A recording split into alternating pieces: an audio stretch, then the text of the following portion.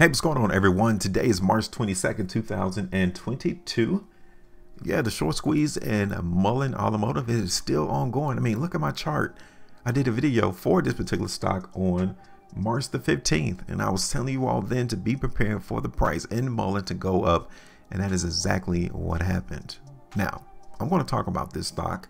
I'm going to show you what I'm looking for the market to do next, because obviously this is not a stock that you want to simply hold for the long term.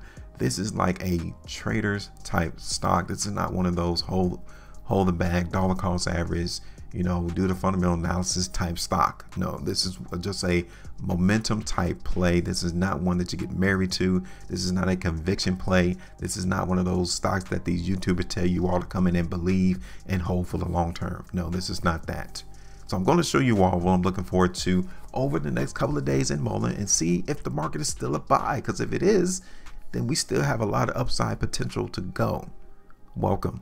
This is HueFin, also known as HueFin. This is what I do. I do the price predictions. I want to show everyone that you don't have to be bogged down on a company's financials. You don't have to be bogged down on earnings conference calls. You don't have to be bogged down on using technical indicators.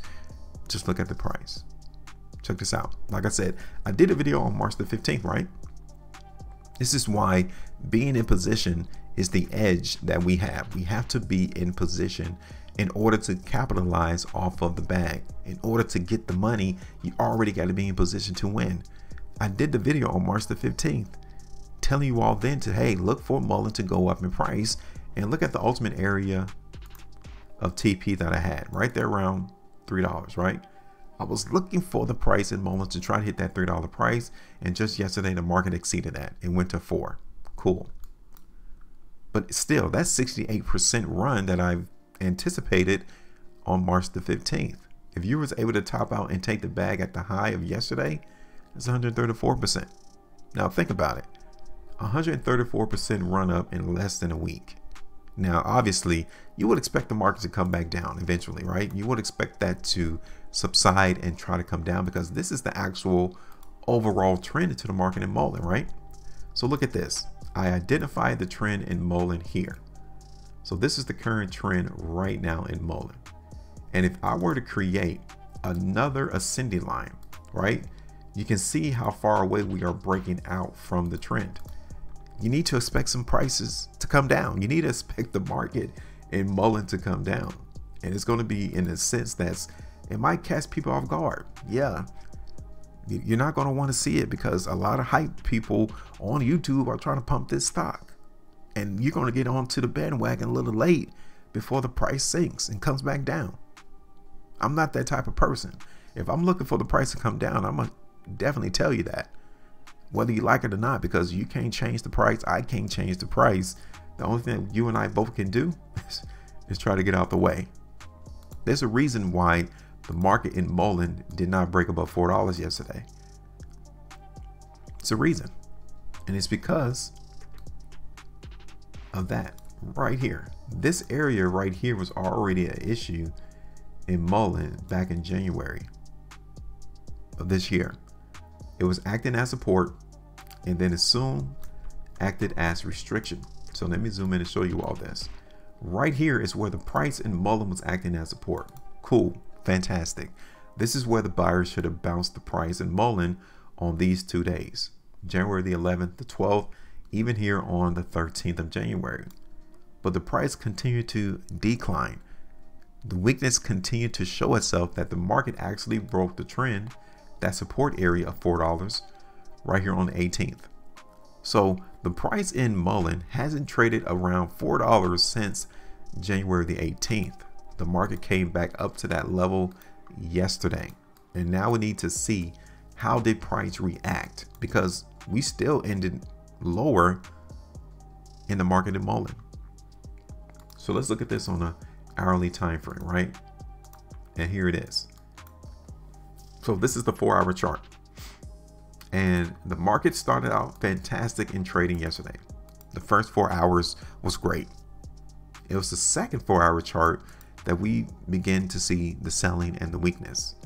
So as we pay attention, we need to see how low can this market price really go in Mullen, right? This is where the selling started right here. Yes, we did a small recovery on this 1 hour bar, but again, it might just be a fake. It might simply be there to trick us into thinking that the market in Muln is going to continue to go up. Okay.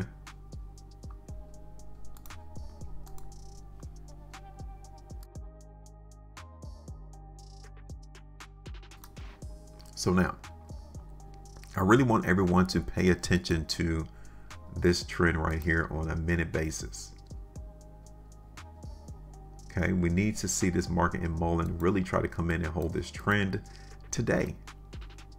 Because if we see the market trend break this to the downside, yeah, we're going to continue to go lower in price. I'm just here to set the expectations. I don't want you all to get caught on the wrong side, right?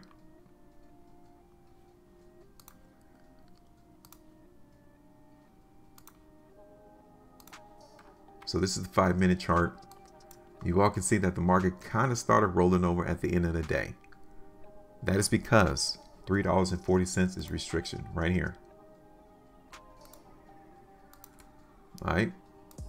So this is going to be the first hurdle that the market in Mullen is going to have to break above in order for us to really reclaim some strength and price break above $4 right there. So let's look at this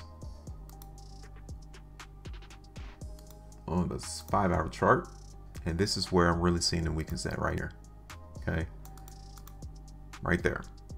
If we're not able to see the market really break above 340 to 360, I would say around 360, anticipate us to get some selling, anticipate the market to try to take some profit. This is how this market is played. Like I said, this is a momentum play. This is not one that you come in and grab and sit on and wait for 5 to 15 to 20 years. It's just a momentum. The market momentum has shifted to being a buyer's opportunity. And that opportunity started all the way back the 25th of February though, right? So if you haven't even gotten into this play yet, don't rush. The market will let you know when you need to get in and when you need to get out. And just a couple of 5-hour price bars ago, the market is looking like the people are trying to take the profit, right? So from my perspective,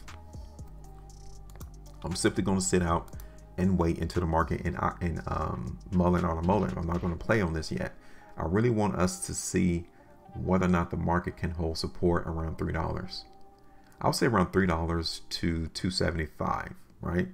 We definitely need to see the market hold that, because if we don't, we're going to continue to see this price go a lot lower, and it might catch a lot of people off guard because the market is trying to buy the hype right now on YouTube.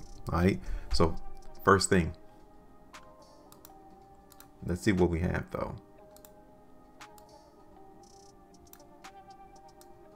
Because if the market is able to come in and hold support around $3, take the bag.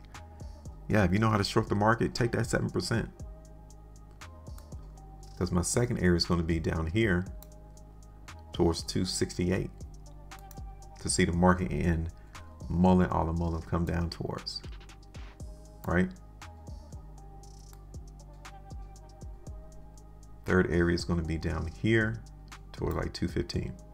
All right, so we have 215 is the third price target.